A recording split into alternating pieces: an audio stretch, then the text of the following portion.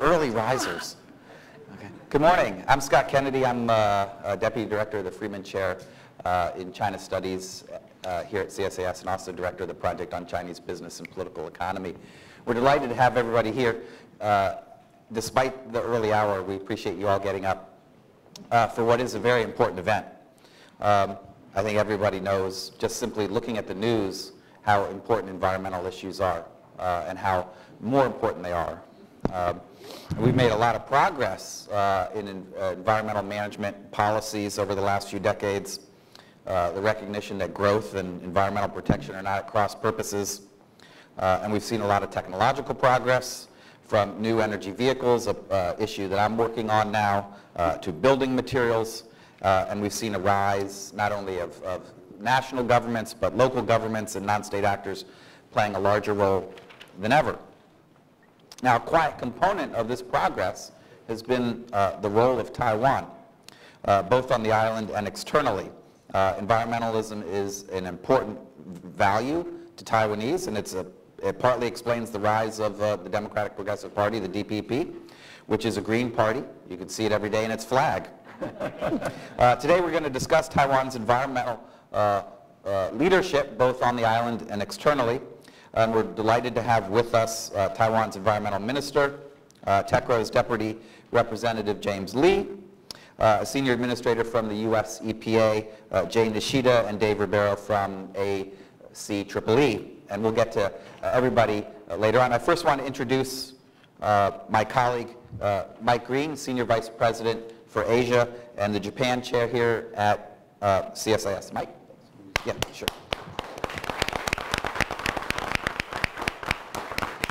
Thank you, Scott. Good morning. I want to welcome you all here, and in particular, I want to welcome our friends who came all the way from Taipei.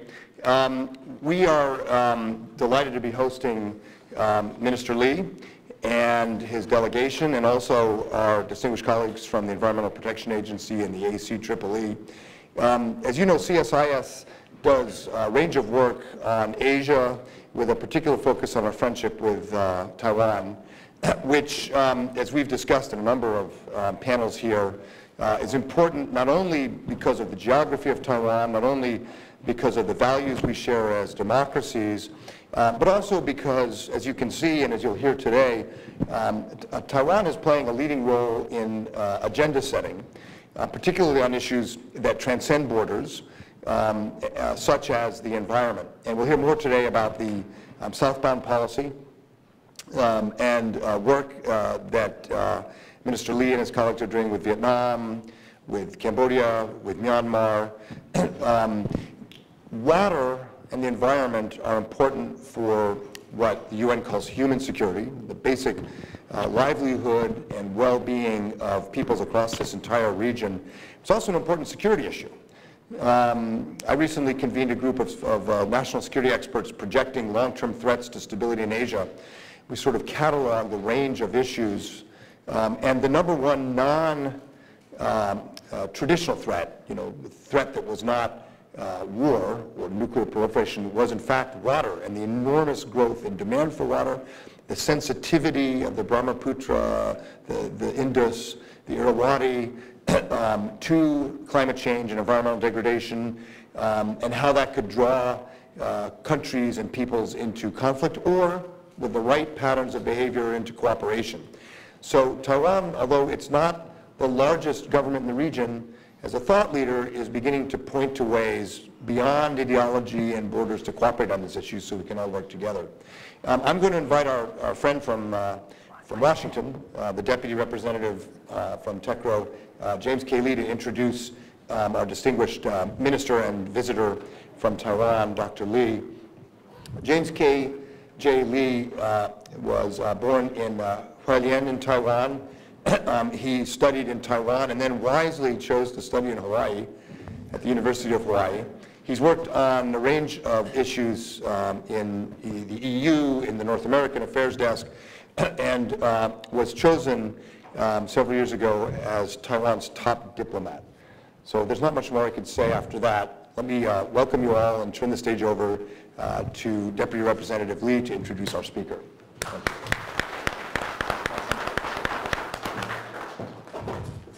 Thank you, Michael, for your kind introduction and giving me this opportunity to make introductory remark to Minister Lee. It's a great honor to be here. Minister Lee, distinguished panelists, friends, ladies and gentlemen, good morning. I want first to thank the CSIS for hosting this event focusing on Taiwan's environmental leadership. It is an important topic that is not only for Taiwan and the United States, but also for the planet. I think earlier this month, Pope Francis appeared for world leaders to heal our wounded creation. And Taiwan is very proud to tell the world that it has been at the forefront of working for a sustainable planet for all human beings. And we know that environmental progress is always based on international cooperation. So Taiwan has been vigorously pursued a close partnership with the United States to address imminent global and regional environmental challenges. I think the main purpose of our Minister Lee visit to the United States this time is to renew, strengthen this already robust partnership. In 2014, Taiwan EPA and its counterpart, U.S. counterpart, officially launched the IEP program, the International Environmental Partnership, which is a network of experts working together to address a series of international environmental issues. And through this IEP platform, Taiwan and the U.S. EPA work closely to address issues of mutual concerns and share our experience in electronic waste management, air quality protection, contaminant groundwater controls, and mercury monitoring. We are glad that the CSIS offer us this opportunity to review its progress and the prospect of the IEP. And I would be remiss if I did not mention the fact that last Friday, Minister Lee introduced Taiwan's first voluntary national review report in New York City. It documents Taiwan's concrete implementation and accomplishment in line with the UN Sustainable Development Goals. And meanwhile, Taiwan's MOFA has recently released a short video highlighting Taiwan's collaboration in the UN SDGs and its effort to help ensure our planet's sustainable development. So I encourage you to watch the video.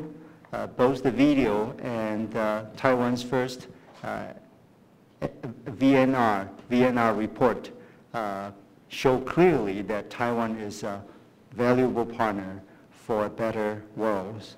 So in closing, I would like to join Minister Lee to assure you that Taiwan will continue to be a responsible stakeholder and proactive contributor to heal our wounded planet. And I wish you all great success for today's event. Thank you very much.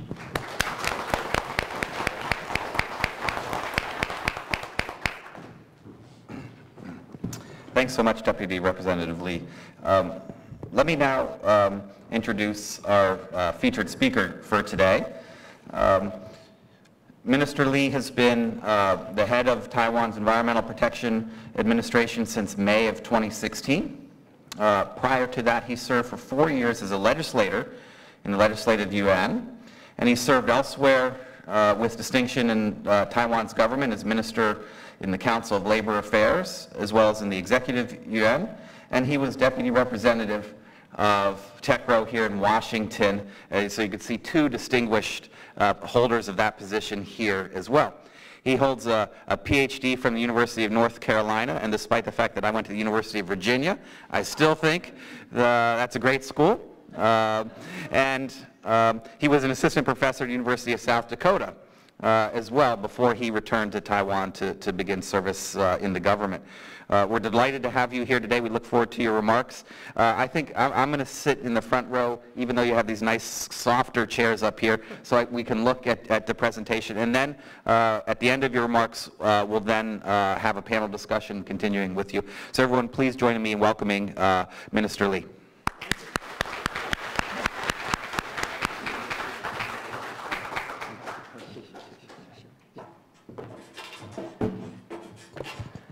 Thank you so much, Mr. Chair. And also thank you for Dr. Green's opening remark.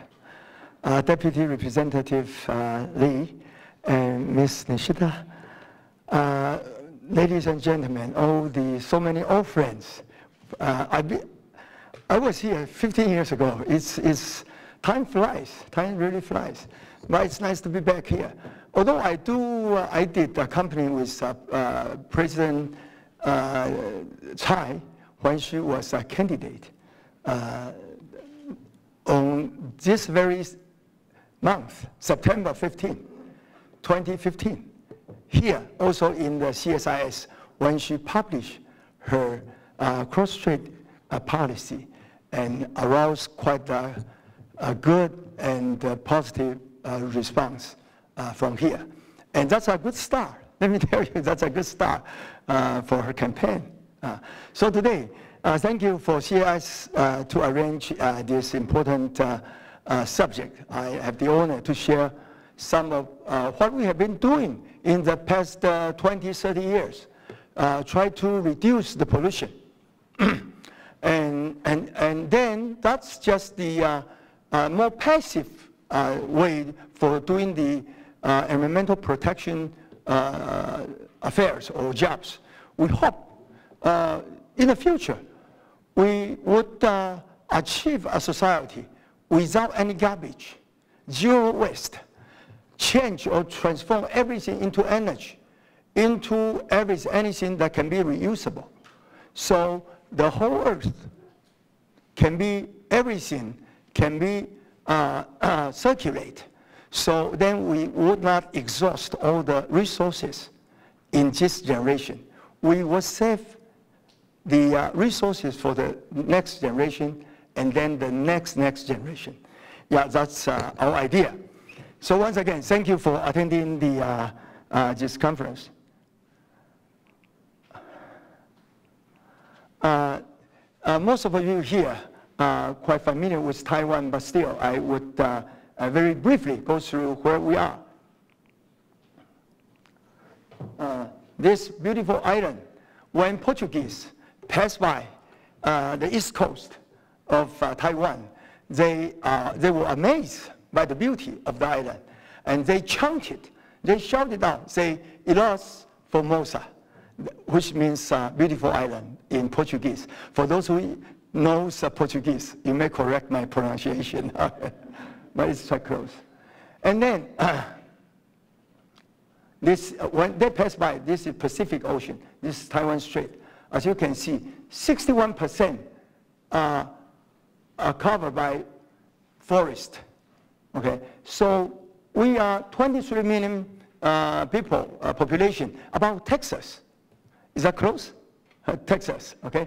Yeah, so, but most people, about 6 million reside in this Taipei area, metropolitan. And then Kaohsiung, most living in the coastal area. So it's quite, the population density is quite high. And we rely on the energy, so much material or food, energy from outside. Oh, sorry, I got wrong. Uh-oh, how to, let's see. I pushed the wrong button. Yeah. Cancel that. Oh, okay. Thank you. Thank you, sir. Yeah, thank you. Real quick. So we are the 10th trading partner with the U.S. So our economy is quite strong, quite strong. And then this, for those who haven't read about this clip,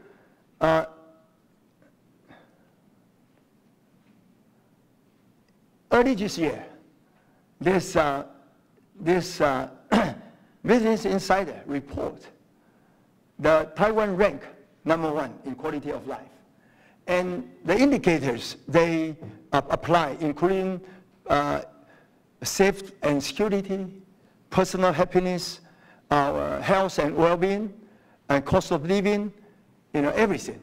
About 40 items.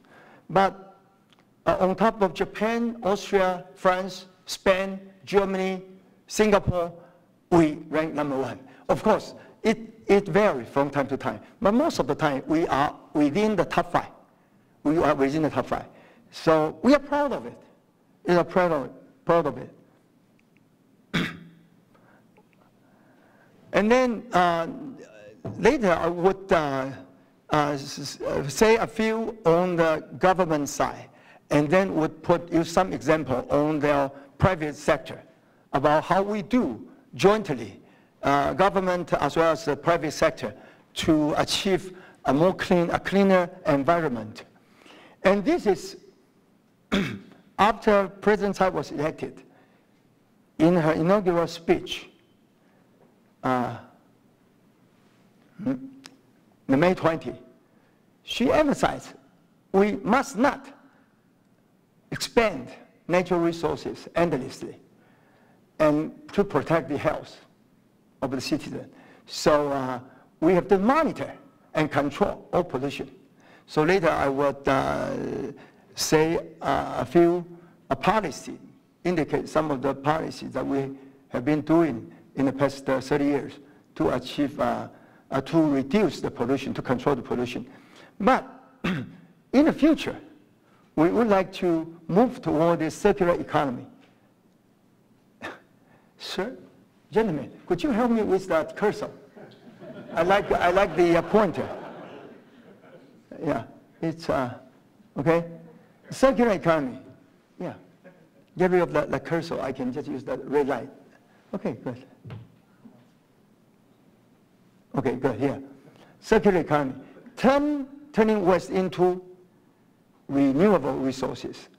This is very important, and today we have the chairperson, director of the Taiwan Circular Economy Network, Charles Huang and Angela Zhang. Would you two, yeah.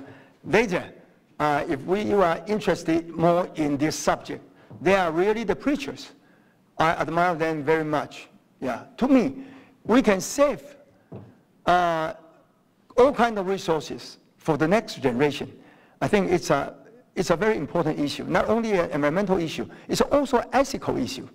We should take care of the justice of the next generation. It's cross-generational justice issue. Okay. And in terms of all kinds of environmental issues, briefly, we can classify into air. Okay. Clean air, and then the earth, and then the water. For the caring for the earth, we are not going to allow the solid waste to be dumped any place in the valley, underwater, in the sea. That is something we do. And clean, if you visit Taipei 30 years ago, like Jen was having high school, I shouldn't say too long, right? Some years ago, I don't mention 30 years ago, okay? Taipei, every day, when you stay in Taipei for just one day, your nose will be full of dust. I'm sorry to say that, and the color of your shirt, particularly your white shirt, will get dirt. But now, not anymore. I was proud to say in New York City, the air quality in Taipei is much better than New York City. But about the same with Washington, D.C., I think. So you are safe. You're safe. Okay? So, and then the circular economy. In terms of solid waste or garbage, okay, we do three things: reduce, reuse, recycle. Everyone knows that. But now we also introduce the concept redesign in the very beginning. Okay. So, but the most important thing is to summary the achievement that we have been attained is that in this headline, I think it will say everything because the time is limited. So let me move a little bit faster. And then in terms of the water, we will try to clean the river as well as the ocean. As you know, Taiwan is surrounded by the Taiwan Strait and Pacific Ocean. So ocean is very important. And this handsome man here, you can tell who he is, okay? We organize, mobilize the whole country for every county, okay? Particularly to correspond the effort by the World Oceans Convention in New York. It's on June, early June, okay? And the subjects are ocean, our future. Here, we encourage, we organize all the 800, more than 800 shipboats to form this environmental fleet to clean not only themselves, not to throw any garbage into the sea while they were working on the far sea, but also try to pick up any garbage you see on the surface of the ocean, okay, the fleet. And then we also hire so many divers to clean the bottles, everything, under the sea. And I would say sorry to Lady Monroe, okay, because she is much beautiful than here. But our high school girls just try to apply all those debris, garbage that we collect from the sea and try to make it into an art, to make it cynical. So try to remind everyone, be aware of this. Try to protect the sea, the ocean. And not only that, we also prohibit the usage or try to ban the usage, discourage, I should say discourage, the usage of plastic bag. But in the future, hope someday, the whole planet, the whole humankind, everyone would try not to use plastic bags. Because when you see the whale's stomach full of plastic bags and they starve to death, it's occurred in Taiwan, it's occurred in Norway, in the North Sea, it's occurred everywhere. So we should stop this trend. And not only that, we protect the big fish, whale, dolphin. We also have to take care of the little fish, the shrimp. The shrimp would eat all these microbits here. So we, next year, beginning next year, we are going to ban these microbits. We are the first one. And about half year behind US. Okay, that's the water side. I can only mention a few examples. And then the air.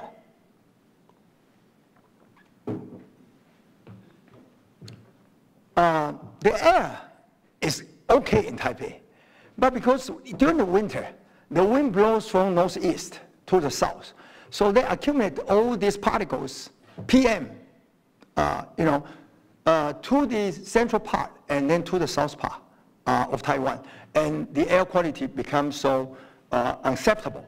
So we allocate in the next 3 years, allocate $7 billion US, about 200 billion NT dollars, for industrial or stationary resources, like 1, 2, 3, like Taiwan Power, like Taiwan Power Company.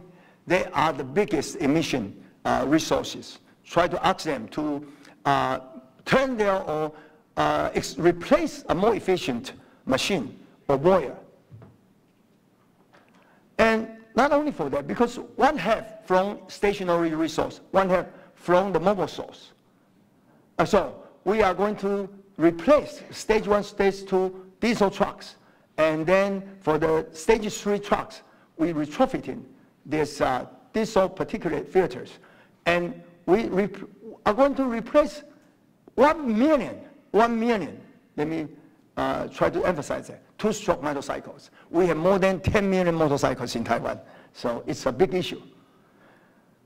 And then this is the result, okay? From 1982 to 2016, everything, PM10, PM215, ozone, everything is decreasing, okay?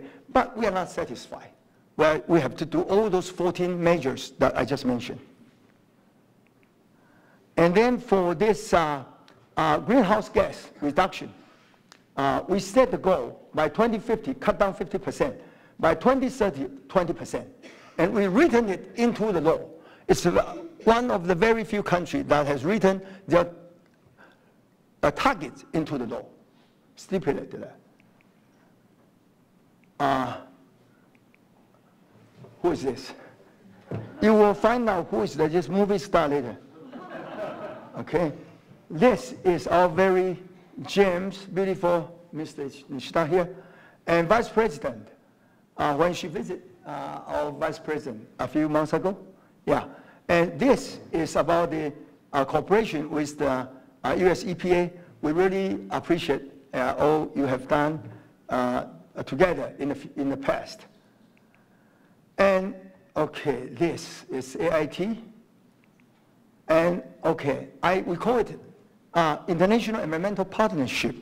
At the beginning, although we do have subject by subject cooperation, collaboration in the past, but the more whole spectrum, this IEP began from 2014. And this is last year in Bangkok. This is my deputy, okay? I have an air quality conference there, Honei, and this in Taipei. And all these are, as you can see, all the screens, TV screens, computer screens, all this e-waste, you know, piled up like mountains. It's a big issue worldwide, not only in Taiwan, it's everywhere. And then this IEP program, we have held more than 60 events and invited more than 40 countries to join together, including this e-waste, somewhere e-waste.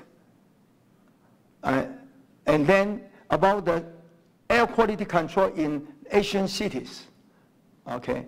And then also this Asia Pacific Mercury Monitoring Network.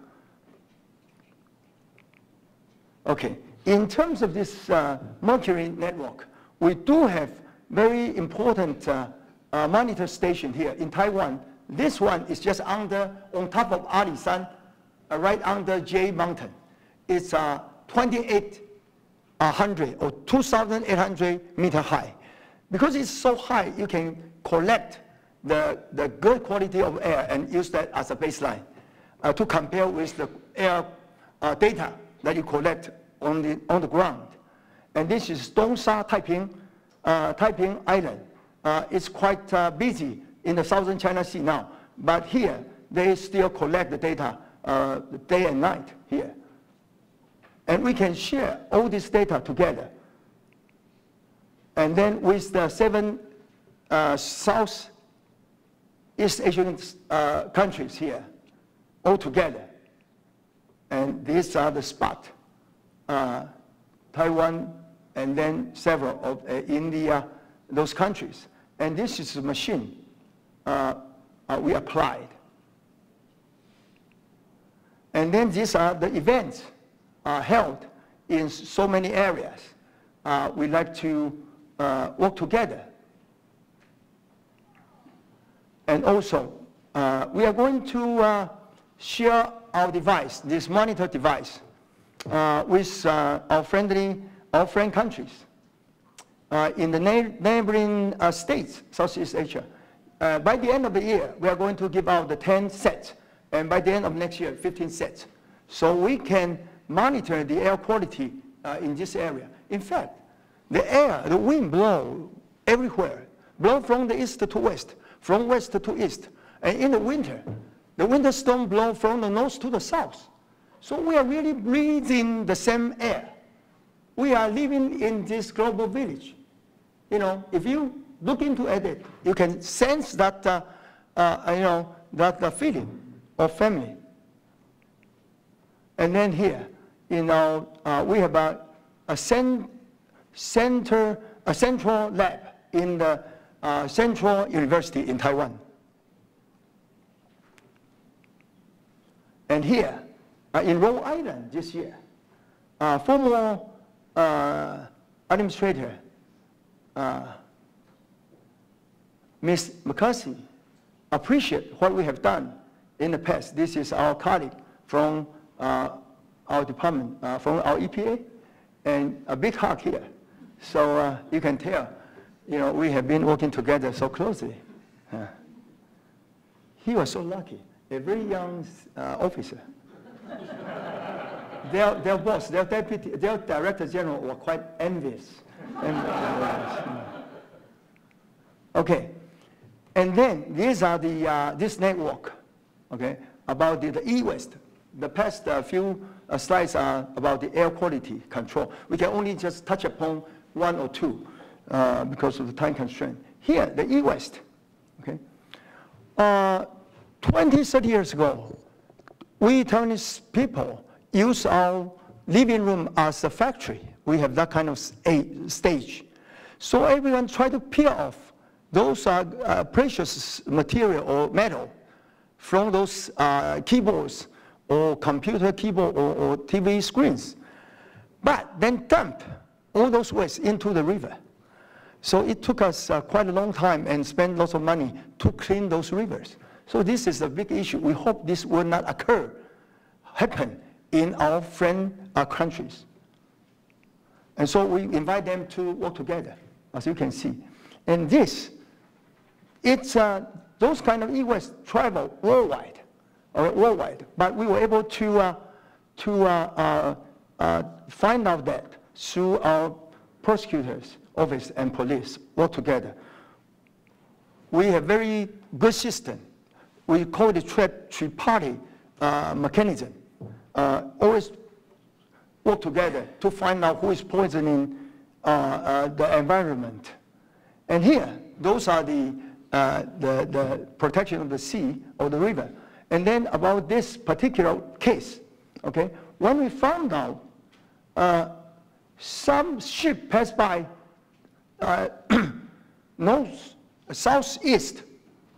southeast corner of Taiwan and kind of pollute the ocean. And through this automatic identification system, we were able to locate 10 of the ships, and we traced them all the way to Australia. I sent my colleague all the way 3,000 miles to trace this ship. And this is the captain of the ship. And then they collect all the samples, all your samples, okay? And then analyze that. And we work together with the Australian Maritime Safety Authority. We have very good working relation.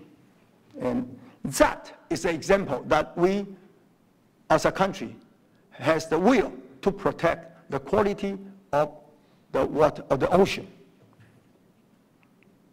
And this is the publication by one of the newspapers there.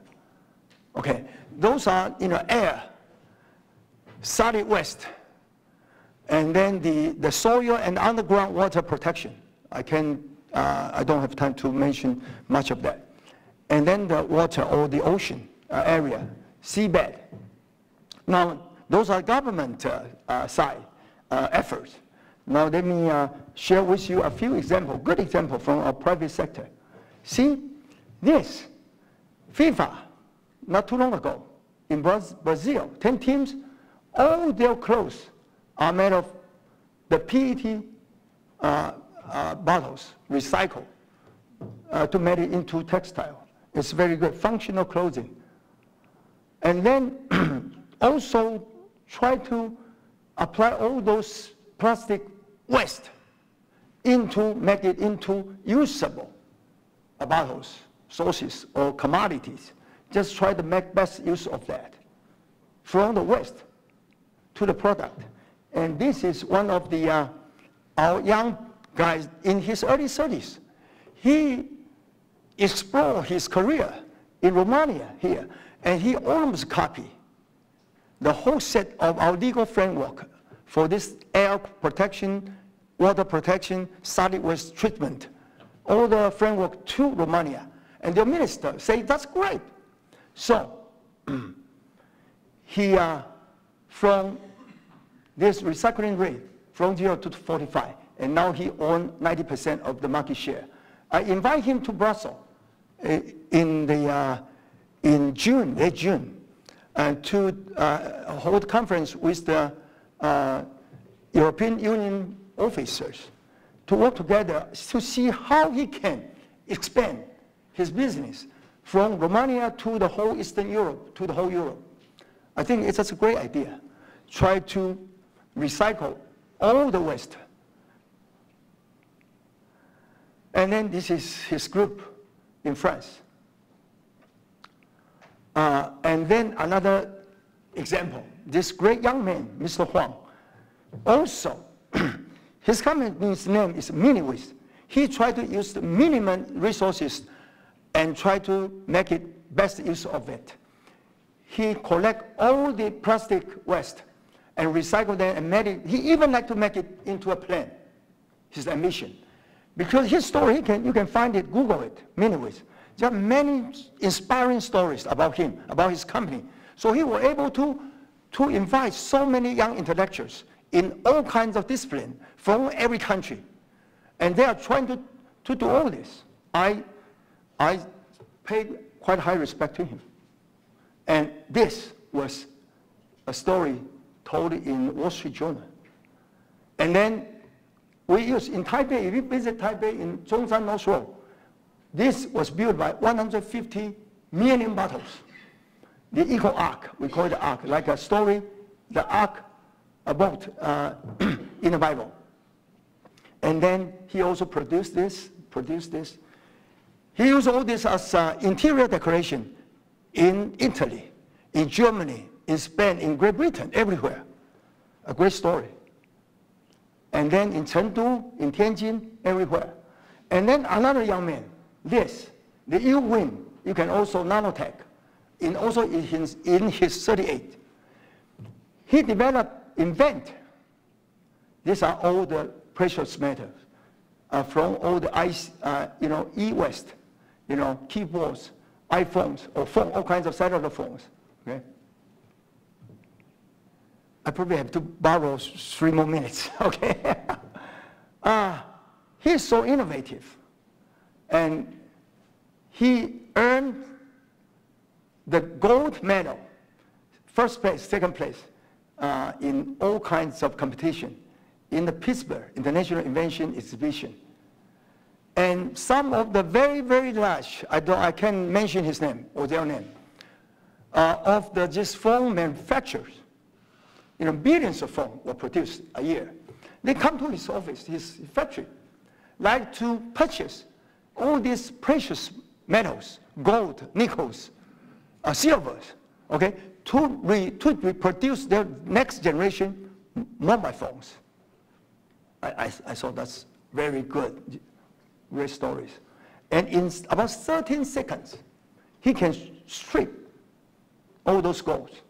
And the old methodology used this kind of very toxic cyanide to retrieve or peel down the metals. But in his solvent is safe. It's real. I personally touched those solvents and see the peeling process of those metals. And then another example, we help, the government help our private sector to develop this app. You can download this too.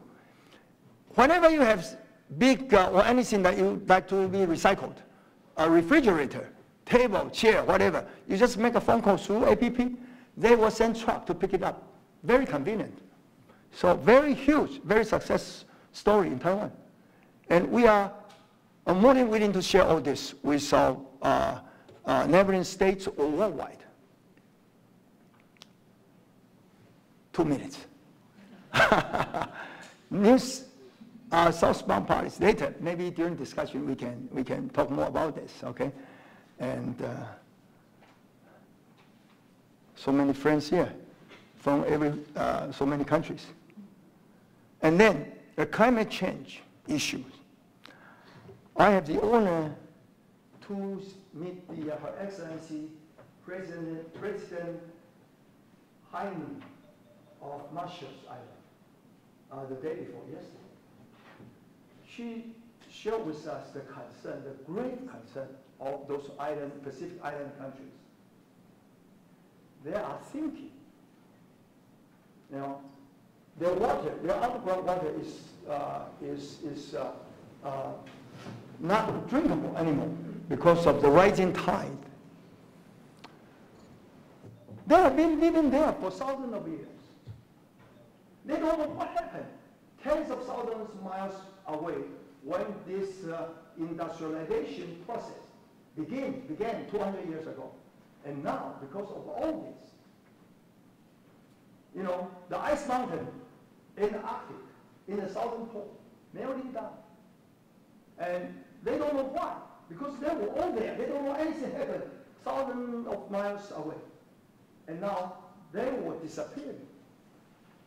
I would say this is also another ethical issue, justice issue, about the fairness between continental. So we ought to do something about this. So serious. It's a serious issue about climate change.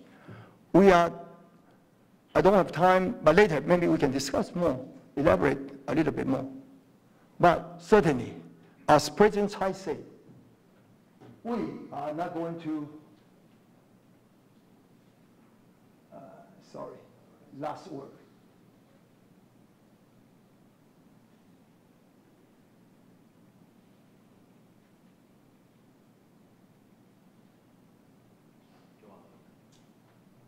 Yeah, here, last word.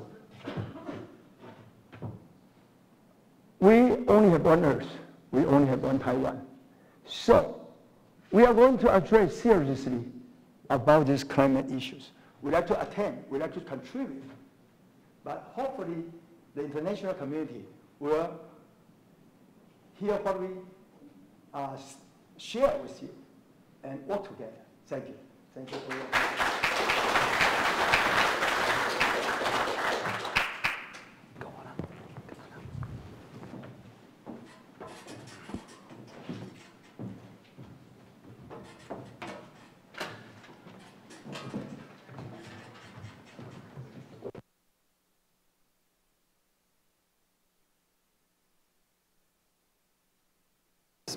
For your tremendous remarks. It shows how much Taiwan is doing both on the island and globally to address environmental issues, things that we see every day, things that we can't, such as climate change, which have such a big impact on our lives. Let me introduce to everyone our two additional panelists, and then I'll put forward a few questions and we'll get on with the discussion. To my left is Jane Nishida. She's the Acting Assistant Administrator for EPA's Office of International and Tribal Affairs. And she previously was the Principal Deputy Assistant Administrator for the Office Director of Regional and Bilateral Affairs within this current office that she holds now.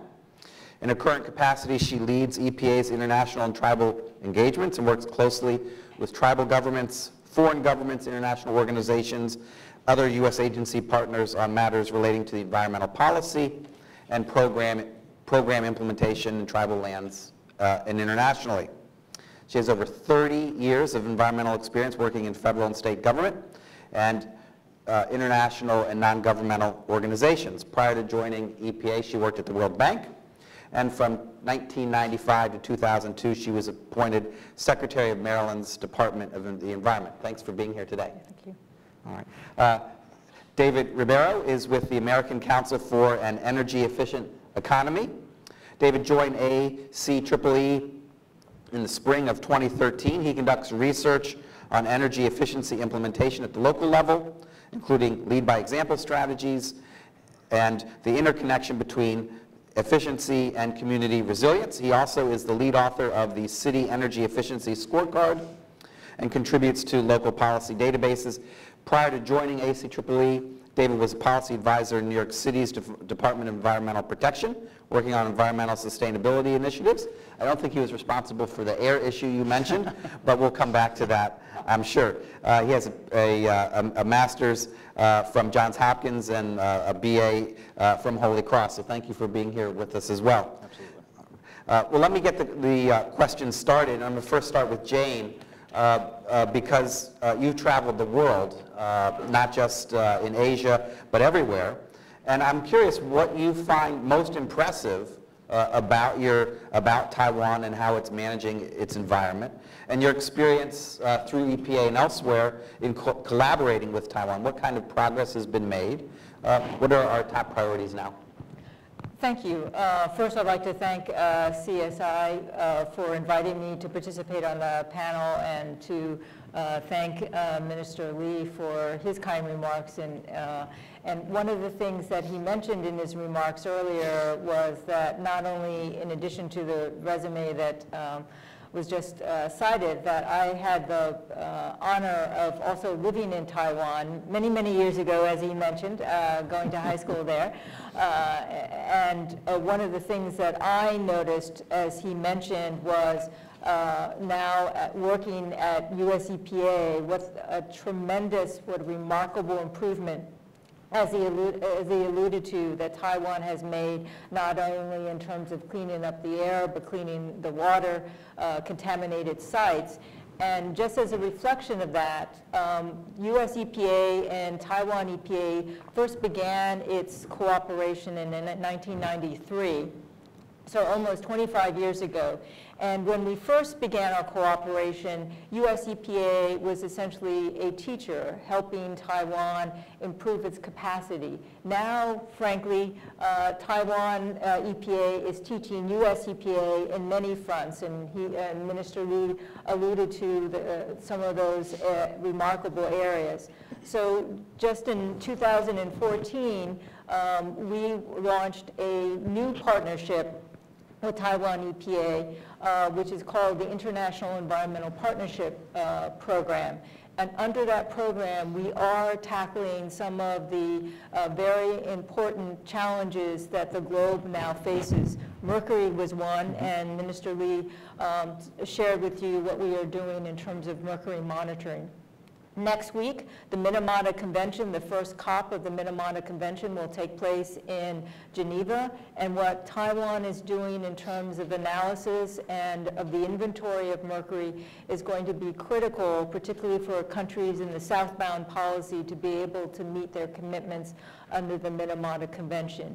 In addition, Minister Lee talked about what Taiwan is doing through the International Environmental Partnership and e-waste. Again, e-waste is obviously going to be a critical component for obviously partners around the world in terms of addressing the Basel Convention. So again, Taiwan's leadership is helping, I think, all the partners and all the authorities around the world to meet its obligations. So thank you. Thank you. Terrific. That's helpful. Obviously, there's a lot going on. And I'm glad that the U.S. and Taiwan are collaborating on in so many areas. Let me turn now to David. David, you're an urban planning expert and figuring out how to make our cities environmentally friendly. I was wondering if you could first, as a two-part question, first discuss sort of what is the state of the art globally about how to make cities more environmentally friendly in terms of zoning, design, other policies, about how to measure performance. You mentioned the scorecard. Secondly, I know that you're working on Taiwan issues, collaborating with ITRI, and you visited Taiwan. What kind of progress have you seen? What's the level of performance? What's the trajectory in Taiwan? Sure. First, I just want to thank CSIS for the invitation to speak today, and it's certainly a pleasure to be on the panel. So maybe I'll actually take your second question first on Sure. the collaboration with Taiwan, and then take the first question. So as you mentioned, one of the resources that my organization puts together is something called the City Energy Efficiency Scorecard, which is actually a US-based project that looks at the 51 energy efficient cities in the United States. So a few years back, ITRI got wind of the report and engaged us to do similar work in Taiwan. I believe at the same time the Smart Energy Savings Program was beginning, so there was an increasing interest on what local governments themselves could do to become more efficient. And so just out of conversations with ITRI and ACAAA, we started doing some research together. And the first report we did was something similar to our City Energy Efficiency Scorecard, but in Taiwan, with Taiwan's 6 largest cities, its special municipalities. And we found some very interesting things. To begin, cities in Taiwan are definitely taking energy efficiency seriously. There's a number of cities, Taipei, Taichung, others who are setting goals to become more energy efficient, to reduce their greenhouse gas emissions. There's a number of interesting policies when it comes to transportation as well, offering incentives to use public transit, to purchase more energy efficient vehicles, you know, a number of interesting things going on. The other thing we've noticed, and this is true for any set of cities my organization has ever looked at, whether it's the US or Taiwan, there's always room for improvement. There's more that cities in Taiwan can be doing, especially on the buildings front. But I think, you know, what I've seen really speaks to the comments Dr. Lee was making earlier, that there is a tremendous amount of leadership that I'm seeing from my work in Taiwan, starting with the Smart Energy Savings Program, and even with my interactions with the local governments in Taiwan. Folks are very engaged, wanting to understand what is it that they can be doing and improving to become more energy efficient. So it's been very encouraging to see. I guess now jumping to your first question on urban planning, so there's a few different things I could talk about here, but one of the first things that comes to mind when it comes to urban planning and environmental policy is the importance of integrating land use decisions into transportation policy. So for a long time, I think these things happened in silos. So, you know, I'll use the US as an example. Especially after World War II, you would have different zones for residential and commercial. So you have your homes over here, your commercial properties over here, and when folks wanted to go get their groceries, you know, go to the movies, whatever it was, they had to always get in their car and go places. So it had a lot of energy use sort of baked into the transportation system. So I think there's an increasing recognition that good urban planning means providing access to motorized forms of transportation, obviously vehicles and mass transit, but also non-motorized modes as well, such as biking and walking and making just more livable cities. On the building side of things, there's a number of things I could talk about. An interesting policy initiative is something called benchmarking and transparency ordinances at the local level, where building owners essentially benchmark their energy use against peers, and it's a way to see how you're doing, and it can, you know, help create energy efficiency opportunities. So that's one area, and then there's also something called intelligent efficiency, which is the use of information and communication technology into different aspects of building end use in the transportation system, so that you use these sensors and you have these feedback loops so that you can get more information on your energy use and hopefully become more efficient. So could talk about a few other things as well, but those are sort of the highlights when it comes to innovative things at the local level. Terrific, terrific. Thank you very much. It's impressive how much we're engaging Taiwan, how much you all are doing, and how much can be done without, how much can be done voluntarily through greater information, greater sharing. It doesn't have to be mandatory regulation all the time, even though that's can be helpful. Let me ask a couple questions for everybody.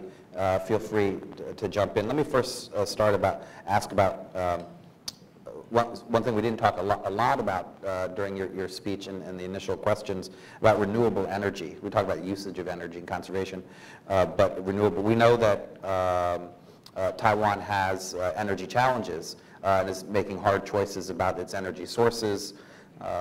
And I remember as originally part of an original commitment that President Tsai had to be with nuclear power and phasing out the use of nuclear power and switching toward more other types of renewables. What's the progress on that? What's the challenges that you're facing in Taiwan? What experiences do we have with regard to renewable energies that we maybe is part of the cooperation between the U.S. and Taiwan? Thank you, sir. Yeah, thank you, Chair. Yeah, we have this kind of a debate or even in a fight about whether or not to keep the nuclear energy for about 20 years, And then after the Japanese Fukushima incident, the March 11, 2011, I believe, when people saw that the Japanese emperor kneel down for 1,000 years. The emperor never kneeled down to say sorry to his fellow countrymen or women in that shelter. Every time we saw that. And then we also see the residents in Tokyo, about 200 miles, 200 at least kilometers away from that accident spot. But water is not drinkable. All the Tokyo residents have to line up to buy this bottled water from the supermarket. Those news, when we saw that in Taipei, I mean, the issue was settled. And then, even the young mother bring the kids, bring the dog, hold the cat. They all marched together in Taipei Street, on Taipei Street. It used to be one side marched for 20 years. But after the incident, the ordinary people, every household, just feel that way. So we reached the consensus, and it's under President Ma's administration to terminate that nuclear plan number 4, and that signal the stop. Termination of the nuclear power by 2025, proposed by President Tsai. Yeah, although of course, we still have sometimes some claim that nuclear power is safe. Okay, and in order to transit from this period to 2025 more smoothly, we ought to keep more nuclear power. But still, we are stage by stage, phase by phase, we are going to terminate by 2025 the nuclear power. But in order to compensate or to replace all those, about 13 to 18% of the nuclear power, we are going to develop 20% of the renewable energy, including what David just said, biogas in Taiwan City. We are going to build 3 big biogas using this food waste to generate gas and then transfer into electricity. In terms of wind power, the solar power, now it's billions of dollars or investment are coming to Taiwan.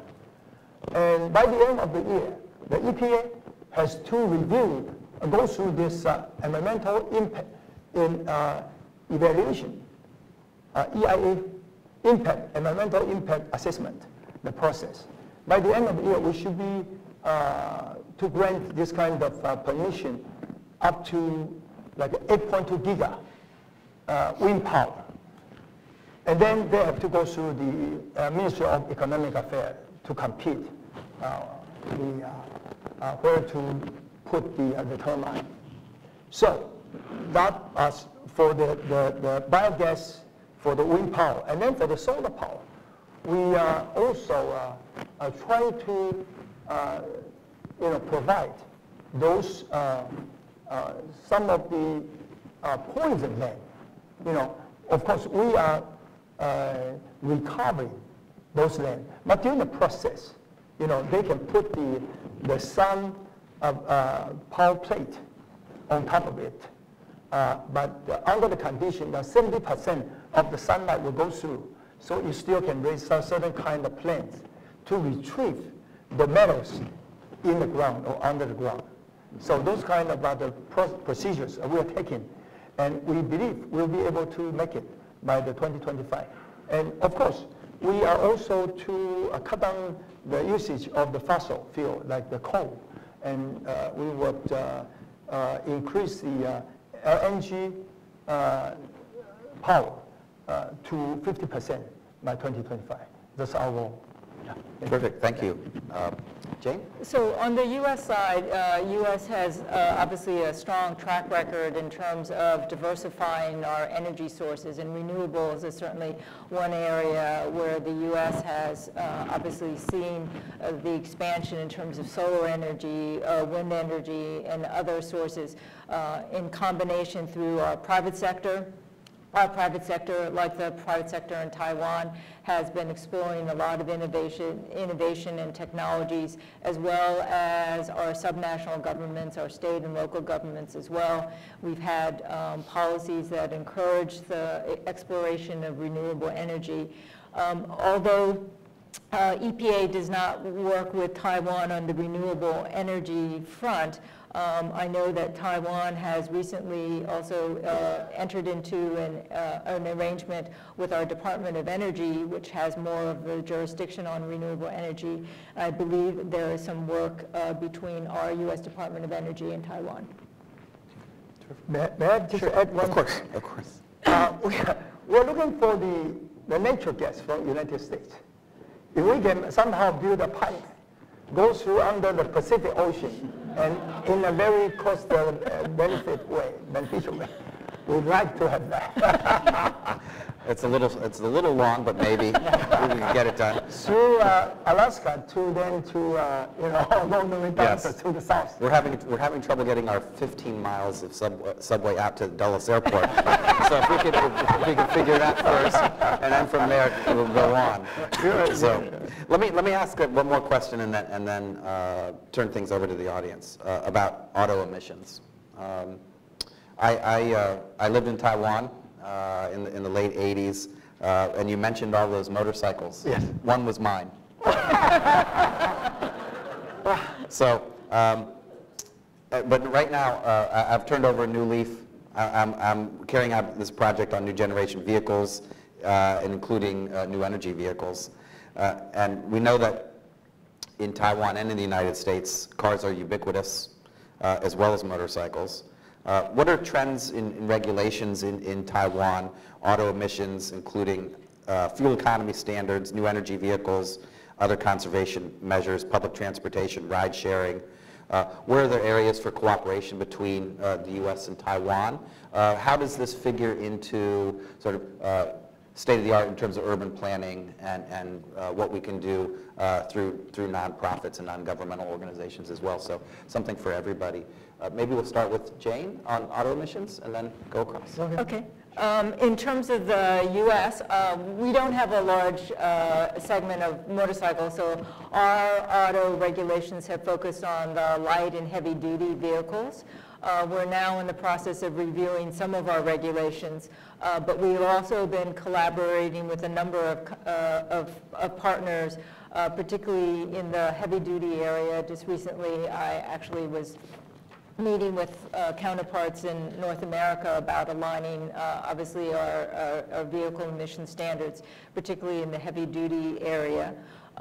With Taiwan, under our regional air quality partnership, we have been working with, again, partners around, particularly in Asia, in terms of sharing lessons learned both in Taiwan and the U.S. in terms of not only how we regulate the auto industry, but also other components in terms of public awareness and making sure that in terms of environmental education, this is where Taiwan has also excelled in terms of not only the general public, but also the youth. We have a new initiative under the International Environmental Partnership called Kids Making Sense, where we actually have our youth, our future leaders, helping educate others in our communities about the importance of mobile sources as well as other sources.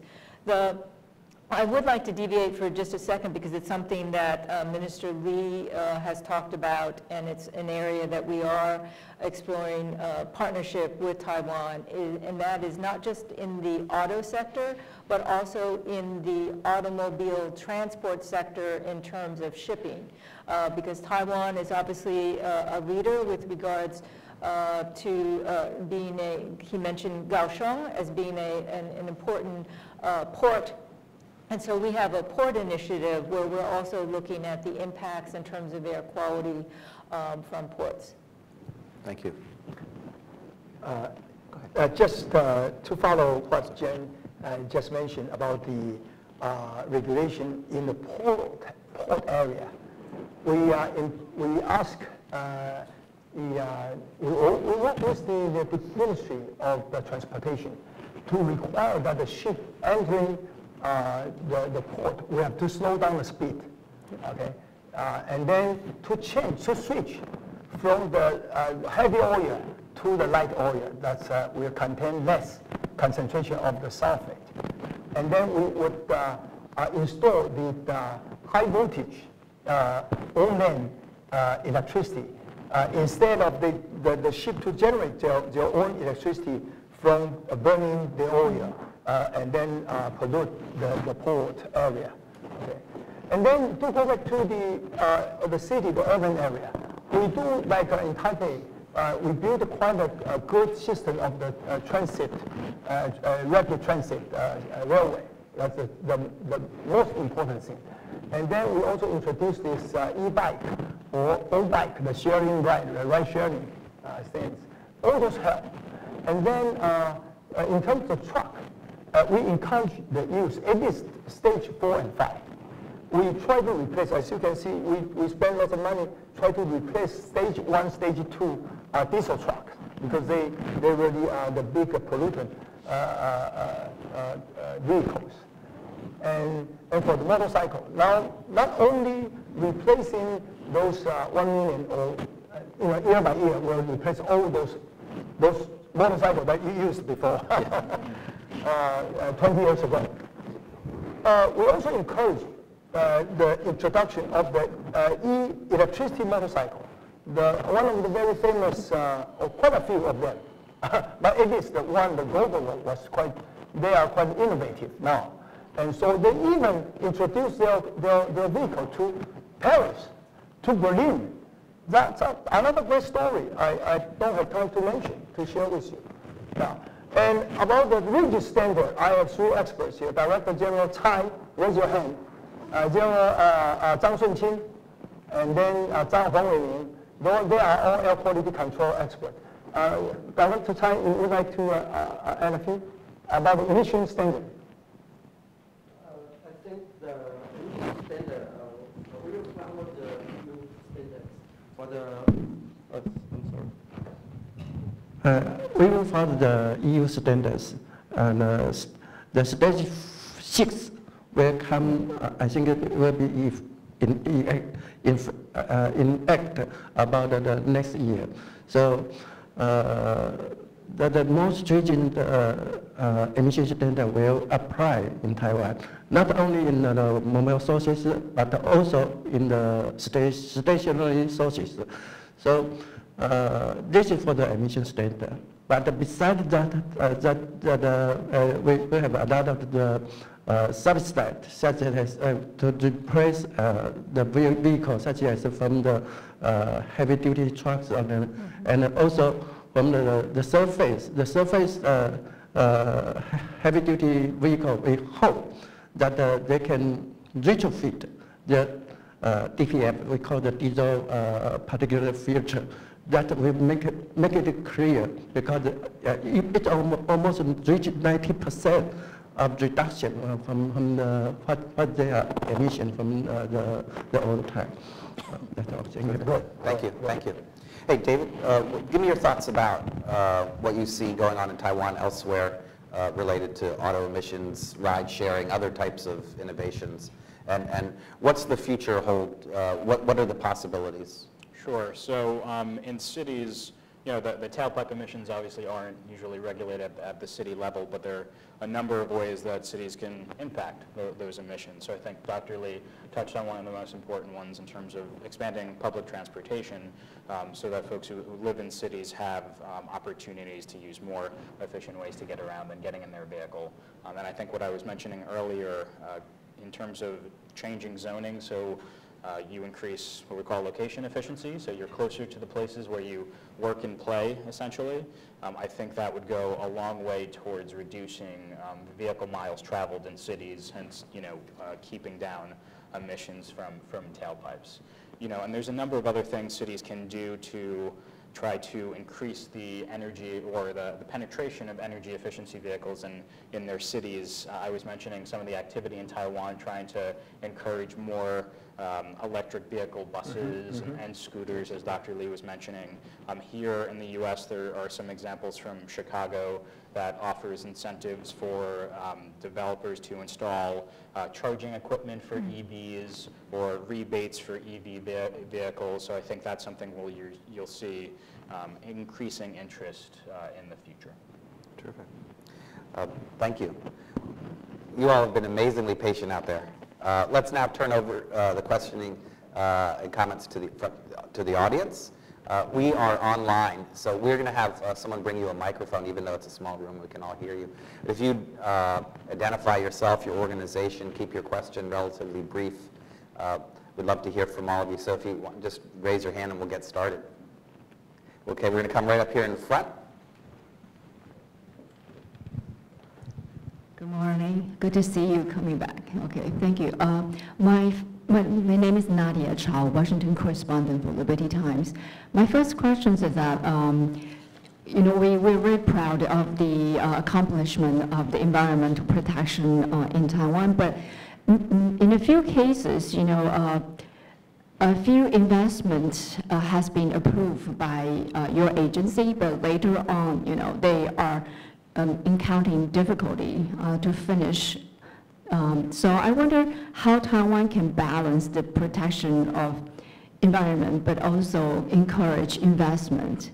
You know, there are some prominent cases, I guess you know that. And the second question about the electricity shortage. We heard from you know, Taiwanese Business Council and other members mention this is something that they really worry about. That Taiwan can fulfill the electricity supply. Would you like to, you know, address this issue now? Thank you. Yes, thank you, Ms. Chow. It's really nice to see you again here. Yes, to answer your first question, second question first. Not only we have to improve on the supply side of the electricity. As I just mentioned, we are going to install 20% of the renewable energy, solar power, wind power, biogas, you know, those kind of things. And then the LNG electricity, and at the same time, we like to control the air quality. So in the next 2 years, we have to go through this painful stage, transition period, quite painful, because we have to increase the amount of coal by about this 2 or 3 more years. And then it will, starting from that, it will increasing all the way to 30%. From now 46% to 30% by year 2015. So that's one side. That's supply side. But we also like to introduce many innovative mechanisms on the demand side, like a time price mechanism. Okay, if you are really require or need the electricity at the peak hours, then you probably have to pay a little bit higher price, because relatively speaking, the energy price in Taiwan is too cheap. I said if maybe I would be criticized after I go back to Taiwan, but it's real. Compared internationally, it's too cheap. So in this kind of energy conservation era, it's really not so good policy to remain the kind of low price. We ought to be more efficiency conscious. So And then we're also introducing the so-called smart, how do you call that? Grid, yeah. Yes. So everyone can tell, okay?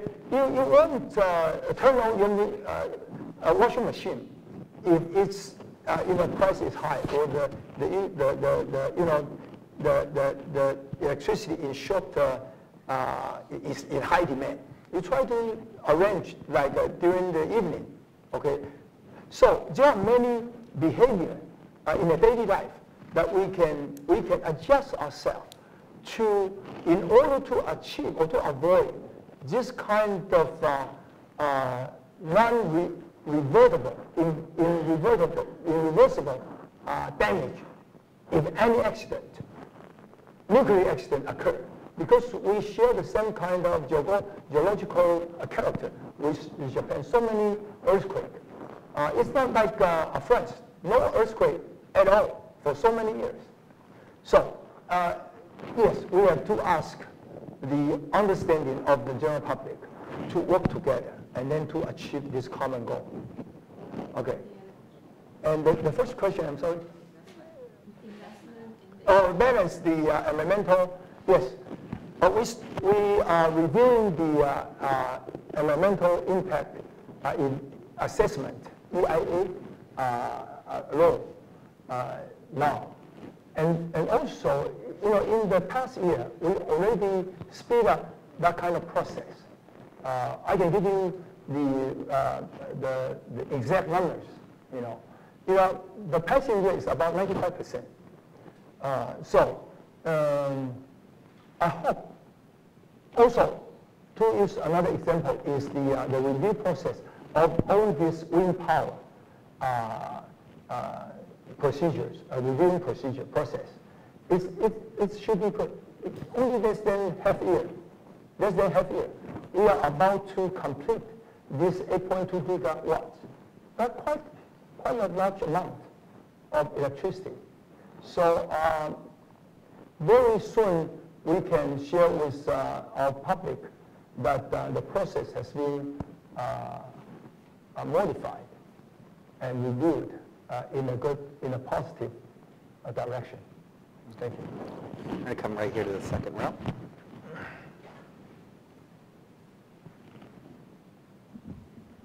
Thank you. I'm Rita Chen from the Central News Agency. My question, I got some data in front of me. My question is about the renewable electricity. According to the Wikipedia, the U.S. still count on the renewable electricity around 15 now.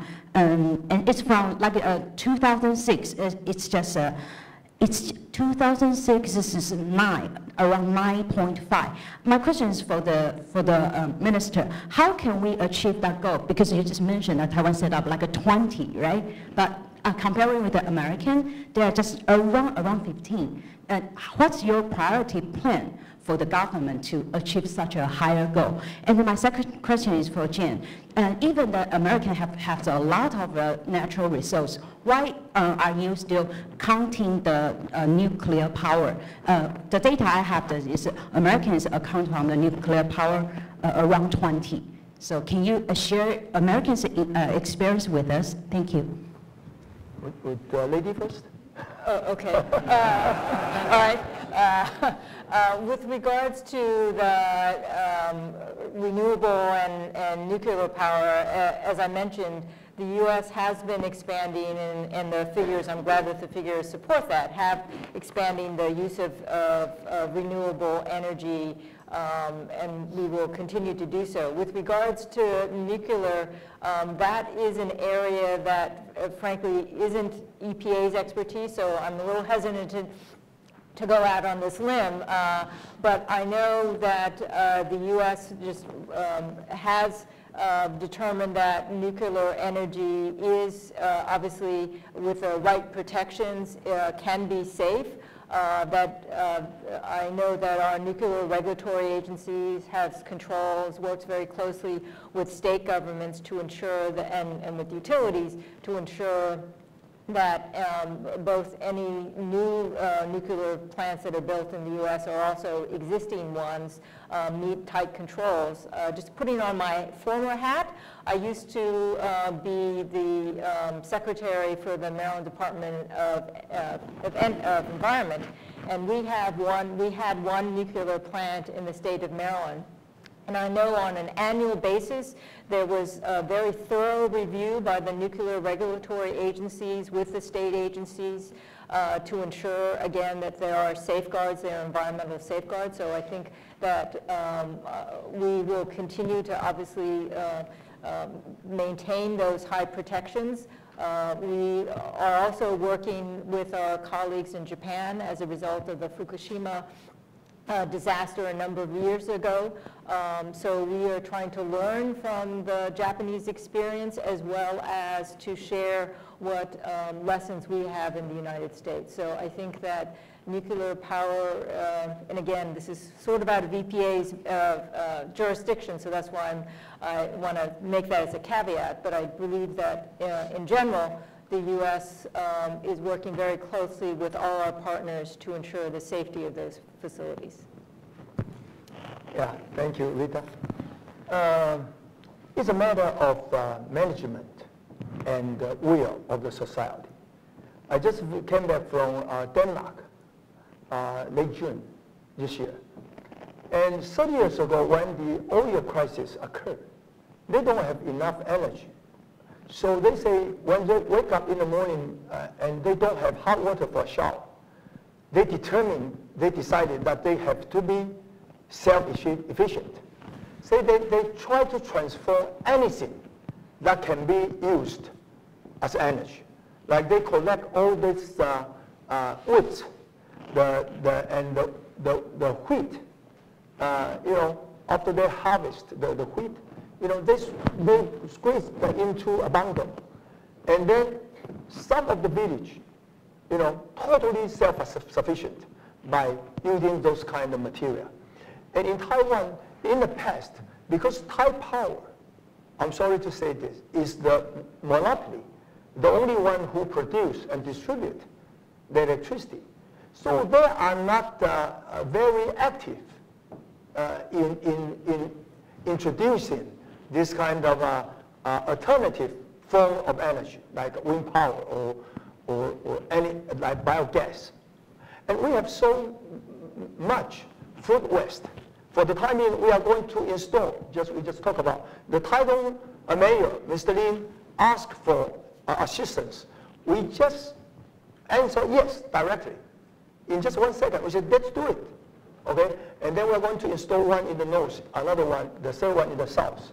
And then that's only consume about 80万吨。80万吨是多少？800,000 pounds. And still have more. And then the sewage, you can also turn the sewage and also the excretion of all the pigs, livestock. We have 550 million pigs. We can also, Denmark, Holland, Netherlands, they all transform those, organic waste into energy. And since we introduce or claim, publish this kind of wind power and solar power as a national policy, thousands of billions of dollars are coming to Taiwan from the CIP of the Denmark, from Germany, from Great Britain, from everywhere, from United States, from Singapore. I can share with you, after I go back, the real data. And so, it's a matter of management, a matter of policy, a matter of the will as a society as a whole. Whether what you are going to choose, the absolute safety from freedom of fear.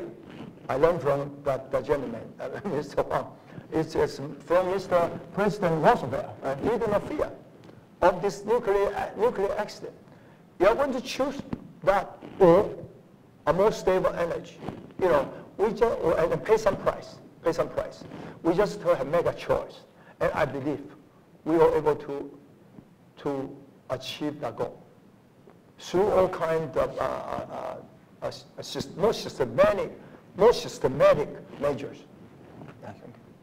I think we have time for just one more question. We're going to come right here in the front. And those who didn't have time can come up afterward and ask. John Zan, excuse me, John Zan with CTI TV. A question for Jane. The EPA cooperates with many countries in the world. Is there anything about Taiwan that is special, that is particular for the U.S. to cooperate with? For the minister, is there anything that you are seeking from the U.S. in phasing out nuclear energy in Taiwan? Thank you. Let me try to answer that. The short answer to your question is yes, there's something extraordinary about Taiwan, as was demonstrated, I think, in the dialogue this morning in the presentation that Minister Lee has mentioned about the leadership that Taiwan has exemplified on so many fronts, both in terms of what Minister Lee's agency is doing, EPAT, but also in terms of what the private sector is doing in Taiwan. I made allusions to the civil society, the education front, and there is so much that we have learned through the years, and our ability right now through, again, Taiwan's leadership under the International Environmental Partnership, we are able to reach so many partners, whether they're in Southeast Asia, South Asia. We are also now involving partners in Latin America and in Africa and other parts of the world to, again, we have one planet, and we're all in this together in terms of being able to share not only solutions, but also share problems together with regards to being able to work to identify and increase that awareness of not only